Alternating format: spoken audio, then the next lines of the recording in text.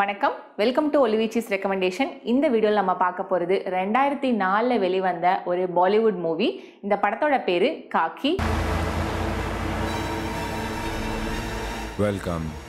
Welcome to Chandangarh. अगर मौत से इतना डरते हो तो खाके क्यों पहनी तुमने?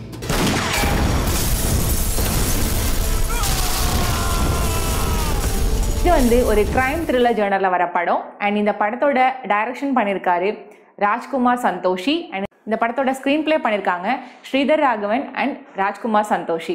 இந்த படத்தில் நடிச்சிருக்காங்க அமிதாப் பச்சன், அஜய் தேவகன், அக்ஷய் குமார், ஐஸ்வர்யா ராய் மற்றும் பலர். இந்த படத்தோட பிளாட் என்னன்னா, ஏசிபி மிஸ்டர் நாயுடு இவர் வந்து ஒரு போலீஸ் டீமை ஃபார்ம் பண்ணுறாரு. எதுக்காகனா, இக்பால் அன்சாரி அப்படிங்கிற ஒரு ஐஎஸ்ஐ ஏஜென்ட்டை சந்தன்கர்ல இருந்து மும்பைக்கு கொண்டு வரணும் கோர்ட்டில் சப்மிட் பண்ணுறதுக்காக. அன்சாரியை வந்து மும்பைக்கு கொண்டு வர முயற்சியில் இறங்குற அத்தனை போலீஸையும் யஷ்வந்த் அங்காரேவும் அவரோட கேங்கை சேர்ந்த ஆளுங்களும் அட்டாக் பண்ணி கொன்றுவாங்க. ஸோ இந்த மாதிரி நடந்துட்டு இருக்கிறனால அன்சாரியை கோர்ட்ல ப்ரொடியூஸ் பண்ண முடியாம போகும். ஸோ இந்த மாதிரி அன்சாரியை மும்பைக்கு கொண்டு வர பொறுப்பை எடுத்துக்கிற நாயுடு வந்து ஒரு கேங்கை ஃபார்ம் பண்றாரு, அதாவது போலீஸ் டீமை ஃபார்ம் பண்றாரு. அந்த டீம்ல ஒரு டிசிபி, அப்புறம் ஒரு எஸ்ஐ, ஒரு இன்ஸ்பெக்டர், ஹெட் கான்ஸ்டபிள் சேர்ந்த ஒரு 5 பேர் சேர்ந்த ஒரு குழுவை வந்து உருவாக்குறாரு. அது யார் யாருன்னா, டிசிபி அனந்த் ஸ்ரீவஸ்தவா, நம்ம அமிதாப் பச்சன் பண்ற கேரக்டர். அண்ட் அதில் வந்து சப் இன்ஸ்பெக்டரா அக்ஷய் குமாரும், அப்புறம் ஒரு இன்ஸ்பெக்டர், ஹெட் கான்ஸ்டபிள்னு எல்லாரும் சேர்ந்து சந்தன்கர் போறாங்க. அப்படி சந்தன்கர் போய் இவங்க 5 பேரும் இறங்கினதுக்கு அப்புறமா இவங்களுக்கு ஒரு இன்ஃபர்மேஷன் கிடைக்க வரும்.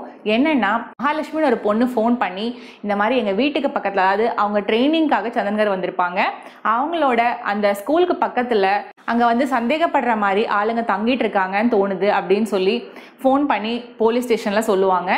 இந்த விஷயத்தை கேட்டு அந்த இடத்துக்கு போற அந்த போலீஸ் டீம் வந்து அங்க தங்கியிருந்தது யஷ்வந்த் அங்காரே தான் அப்படிங்கிற விஷயத்த தெரிஞ்சுக்கிறாங்க. ஆனா அவங்க அங்க போறதுக்குள்ள அவன் அங்கிருந்து எஸ்கேப் ஆயிருப்பான்.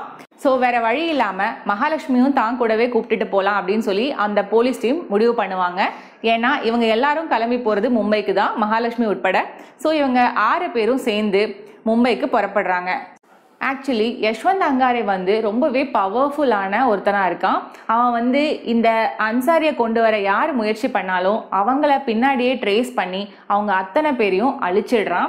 அது மட்டும் இல்லாமல் அவனுக்கு ஏதாவது க்ளூஸ் கொடுத்தாவோ இல்லை அவனை பற்றின இன்ஃபர்மேஷன் யாராவது சொல்ல முயற்சி பண்ணாவோ அவங்களையும் அழிச்சிடுறான்.